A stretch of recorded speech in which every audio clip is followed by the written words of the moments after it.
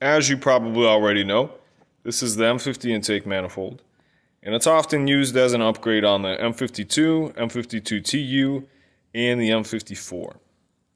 Oftentimes in forced induction applications, for that matter.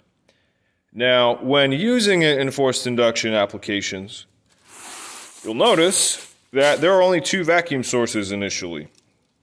This fitting right here for your brake booster, and down here this little nipple. Now, when using this with positive pressure, there's no ridge to secure anything, and there's not really much space here to properly secure a line to anyway, when taking positive pressure into consideration.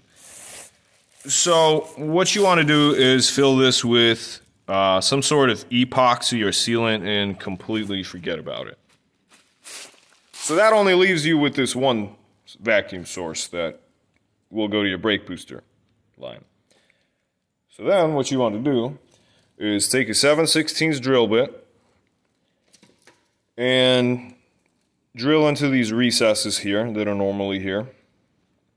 And then you take a 1/4 inch NPT, tap some thread in, and then I went to Home Depot and I got these, you can see them already installed, but I got these hose barb adapters.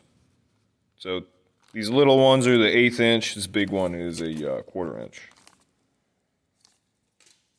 So then you've got some vacuum sources to utilize, for example, for your blow-off valve, your boost gauge, your fuel pressure regulator, stuff like that.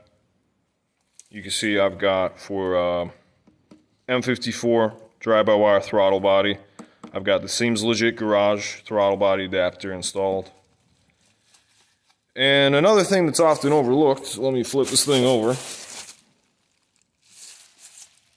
So one thing that's often overlooked is when you use an aftermarket fuel injector, when you install the injector,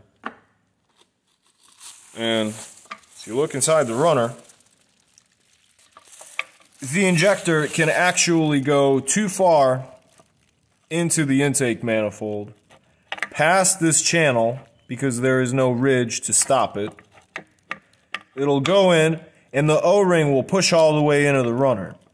And then if the O-ring swells, the injector is stuck. And for that matter, you have a vacuum leak and boost leak above the injector. And with this style of injector, this plastic O-ring retainer is built in, and if it breaks, there's not really a way to retain the O-ring anymore. So the solution to this problem is this little injector spacer that Seems Legit Garage sells. So you have to pull the O-ring off the injector, and then I'm trying to do this one-handed. You put the little spacer on, and that stops the injector from going in too far. So then what happens is your O-ring will sit where it should inside this recess instead of pushing in all the way down in there and being in your runner, which is not what you want.